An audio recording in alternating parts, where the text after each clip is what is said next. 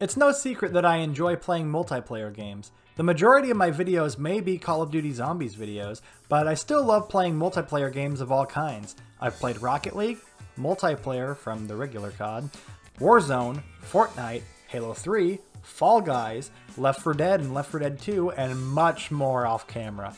However, there's one multiplayer game which strikes the perfect chord with me.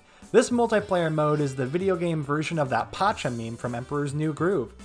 I mean, you already know what game it is since you clicked the video, but you know. It's Bean Battles, boys! Let's get it! Well, when I can't play Bean Battles, Doom 2016's multiplayer will have to do.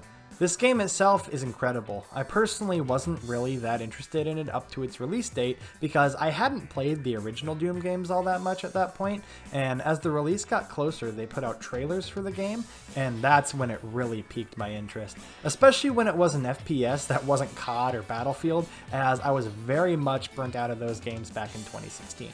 Except for Battlefield 1, that game is still amazing and I love it. It's so much fun. I originally bought the game for PS4 on launch day, and man, I can't tell you how much I loved it. I played the hell out of it, no pun intended. I beat the story mode at least 2 or 3 times over in launch week alone. And from there, I was looking for something to put my time into, as I really hadn't been bored with the game yet. From there, I decided to give multiplayer a go, naturally as one does. I really didn't have any expectations because up to that point, multiplayer shooters were pretty much just COD, Battlefield, and Halo for me. But man, was I so happy that this game was different, and yet familiar at the same time. It took inspiration from Halo with its gameplay meta, you know, no ADS shooting, grenade throwing, meleeing action. And it took inspiration from Call of Duty with loadouts and a little bit of a perk system. Those perk systems were called armor mods, I believe, which gave you little boosts such as a little bit extra armor on spawn, or being able to pick up health and armor packs just by being around them rather than having to walk over them. Doom multiplayer also had a little bit more of an arcadey feel, as during the course of the match, power-ups would spawn in. This could be invisibility, quad damage, haste, things like that, just to make it a little bit more, you know, arcadey and Doom. Though you could also find chainsaw power-ups, Gauss cannon power-ups, BFG power-ups, and of course not to mention the big thing with the multiplayer were demon power-ups. This would let you control a pre-selected demon, and you could just dish out a lot of damage. They were pretty much tanky, and in some cases it was really just kind of unfair when you kept getting killed and killed by the same demon over again. But I did like how it was something that would randomly spawn, which of course would lead to people camping the power-up. But anyway, Doom's multiplayer from there is pretty much your standard 6v6 affair, and with just as many standard game modes as COD and Halo. But those modes are standard for a reason, so there's really no reason to mess with that. And that's a thing that Doom 2016 did so well. It didn't try to fix what wasn't broken. My favorite game modes were always Team Deathmatch and Infernal Run. About a year or so after the game came out, they released an update to make finding matches easier by splitting it up into team play and individual play categories. I hated that update though. I mean, that meant I had to go into team play lobbies just to get a chance at playing Infernal Run, when I really wasn't that much of a fan of the other team play options besides Team Deathmatch, of course. But I understand why they needed to do it. Finding matches were few and far between at that point, and that was about, you know, 2-3 years ago when they made that update.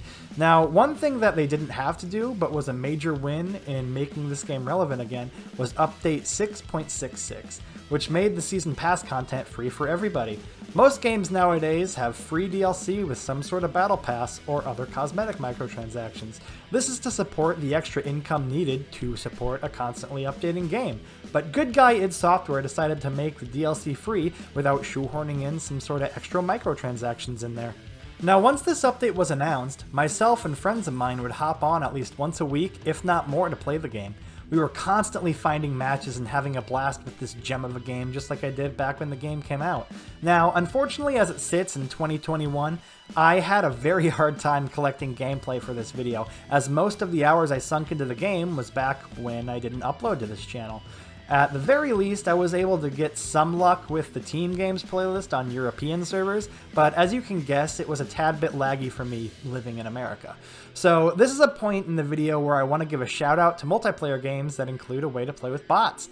I know they usually suck, but it can give you a power trip, you know, like when you used to play Star Wars Battlefront 2 in your mom's basement on your PS2, back in the times before most people played online games. Now I know this video and video format are a little weird, but I just wanted to take the time to gush about a certain multiplayer game that I had put so much time into across multiple platforms. Doom multiplayer has fast, frantic gameplay that reminds me of Halo 3, but on crack.